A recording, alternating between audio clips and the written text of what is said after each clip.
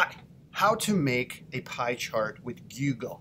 So first off, I go into my Google account, I come over here, and I click on Sheets. It loads up. I want to create a blank sheet. Once I have a blank sheet set, I'm going to type in my information. Now let's just pretend, woo! Oh, look, I already typed in my information. So right here is going to be the number of hours I spent in a day and what I did, or a 24-hour period of time. Now check this out. How did I know it's 24? I'm going to put in a function. So I go to Insert, and I come down to Function. I click Sum, and it's saying, you want to sum up what? I highlight and drag down here, and then hit the Enter or Return key, and it automatically adds up all these numbers here. 24. Yay! I have 24 hours in a day. Now this pie chart, I'm just going to delete this. So I'm going to show you how to make one of those. Next step I do is I highlight the words or the categories and the data. Then I come into Insert, and I'm coming down to Chart.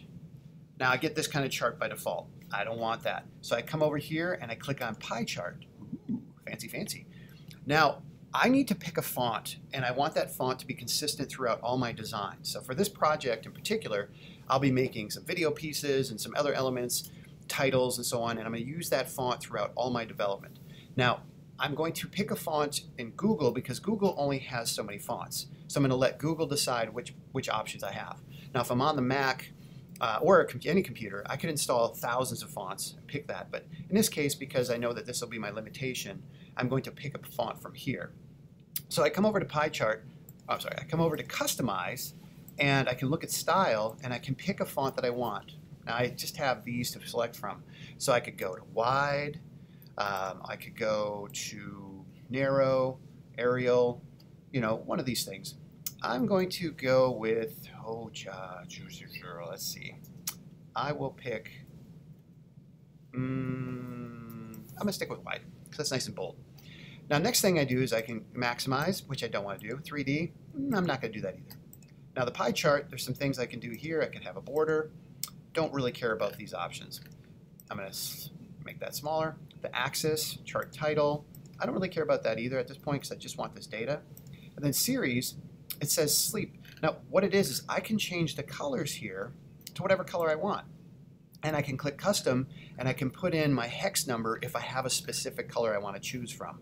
So if you made a color palette, you could type in your specific colors for each one of these. And again, from a design standpoint, having a color palette and then choosing colors makes it way better and higher quality continuity throughout the design of the project. Now in this case, if I had 5 colors I picked it for my color palette, did I say that?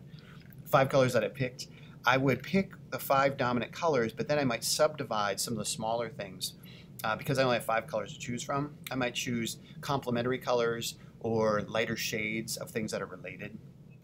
So a time like this, maybe 1, 2, 3, 4, 5, and then these two might be related, so I'd have them the same color, but just one lighter than the other. Just an idea. Going onward, the legend right down here, I can change, again, the font here is wide, that's cool, and color, I'm going to keep it, actually watch this, I'm going to have the font be colored white, and I'm going to go back up to the pie chart, and let's see, I want to do background color. Okay.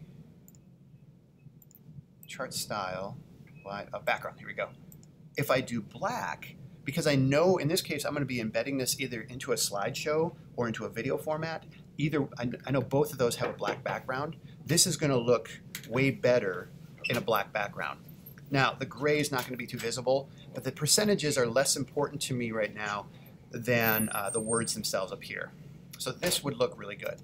Now, when I'm done with this, I'm going to download Save Image, and I can then save this to my desktop, and now I have it. I can upload it to my Flickr account and embed it to my blog post.